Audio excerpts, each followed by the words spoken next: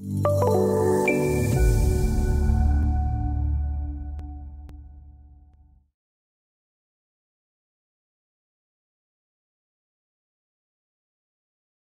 the Raster Manager, you can attach raster images of various formats, from monochrome to full color.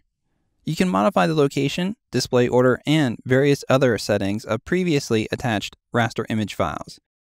When a raster attachment is modified with Raster Manager, no changes are made to the original file, just to the attachment information in the DGN file. So let's jump into MicroStation, where we are going to perform a finishing touch on the cover sheet by placing a raster image for the location map. Here, we have the cover sheet DGN file open. We're going to begin by opening up the Raster Manager. This can be found in the primary group of the Home tab.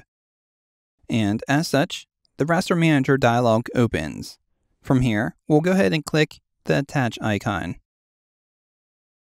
In the Attach Raster Reference dialog, let's browse to the Data folder, picking the Location Map PNG.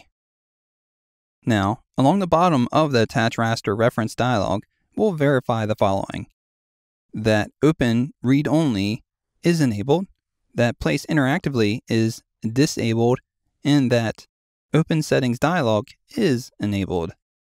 Once we have confirmed that, we can then click Open. The Raster Attachment Options dialog opens.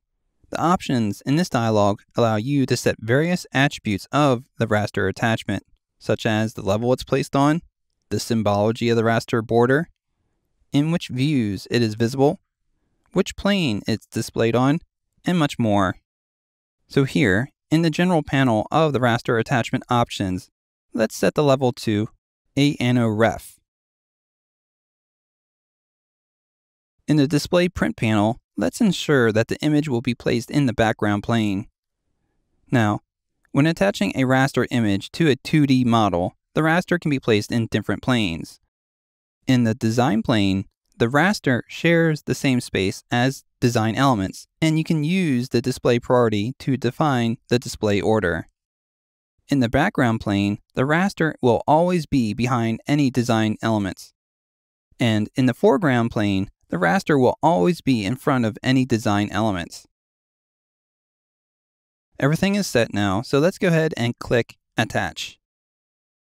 Since the option for Place Interactively was disabled, the raster image is placed automatically, based on the image's own positioning information. If we were to zoom out now, we will see that the raster is located just below the cover sheet.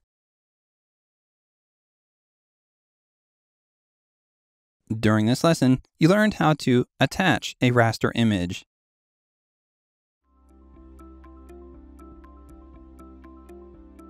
If you found this video helpful, please give it a like. If you want to see more such series, consider subscribing to our channel. Thank you, and see you next time.